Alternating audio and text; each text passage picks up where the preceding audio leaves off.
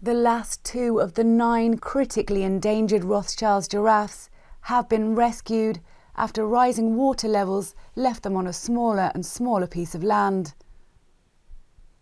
Water levels in Lake Baringo in Kenya have been rising for some time, but in 2020 the rate increased due to heavy rains.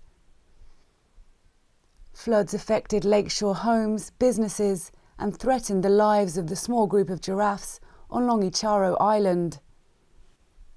Conservation employees have been working around the clock for more than a year to rehome them, and now the last 2, a mother and calf, Ngarikoni and Noelle, have finally been moved.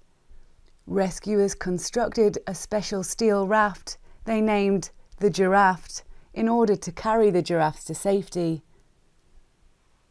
The animals have now been moved to a 4,400-acre sanctuary on the mainland.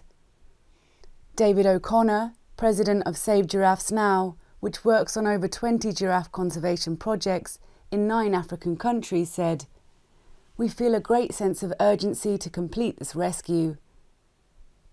With giraffes undergoing a silent extinction, every one we can protect matters, making this rescue an important step in supporting the survival of this species." Park rangers lured the animals onto the barge using foods they know they love, including pellets, acacia leaves, seed pods and mangoes. Each time a giraffe joined the barge, it was quickly sealed and they were driven to the fenced sanctuary within the Ruko Conservancy area. The tower mates, as groups of giraffes are called, are now together again and safely exploring their new home where they have plenty of food and security.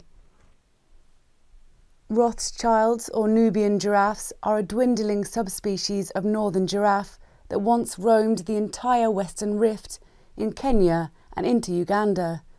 Today there are fewer than 3,000 left in Africa, with only about 800 in Kenya.